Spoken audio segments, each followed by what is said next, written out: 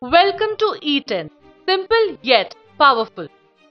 eTEN Smart Learning for CBSE students. Fully 2D 3D animated video lessons. Concept study material to reinforce learning. Download and use offline.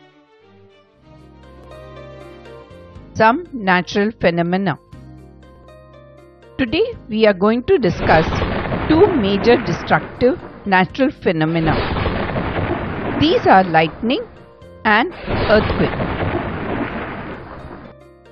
Most lightning happens inside a cloud, but sometimes it happens between the cloud and the ground. A buildup of positive charge builds up on the ground beneath the cloud, attracted to the negative charge in the bottom of the cloud. In order to move charge, we need charge carriers. The charge of electrons and protons is important because it provides us the means to exert a force on them, which is electrostatic force. Electrostatic force is a force that operates between charges. It states that charges of the same type repel each other, while charges of opposite types are attracted together. Opposites attract and likes repel. Turn on your faucet. Only let a very thin stream of water to flow. It needs to be a smooth stream, not one that breaks up. Take a plastic comb and rub it through your hair. Then hold your comb close to but not touching a small stream of water coming from the faucet.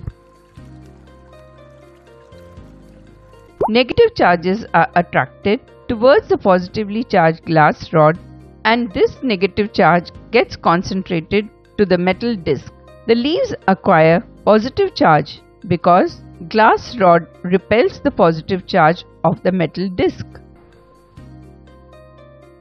Lighting conductors were originally developed by Benjamin Franklin.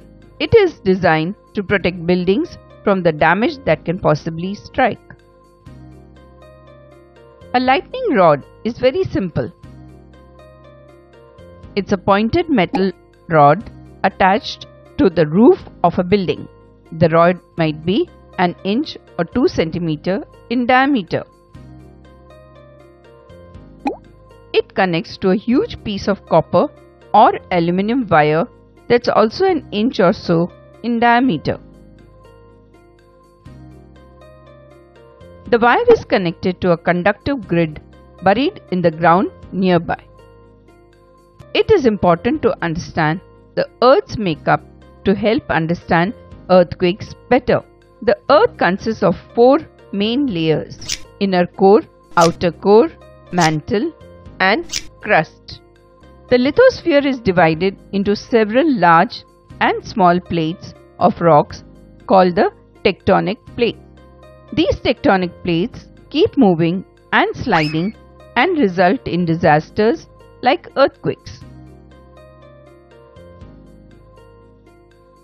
This movement of plates results in earthquakes, volcanic eruption, mountain formation, etc. Scientists use seismic waves to measure how big an earthquake is. They use a device called seismograph to measure the size of the waves. The size of the waves is called the magnitude.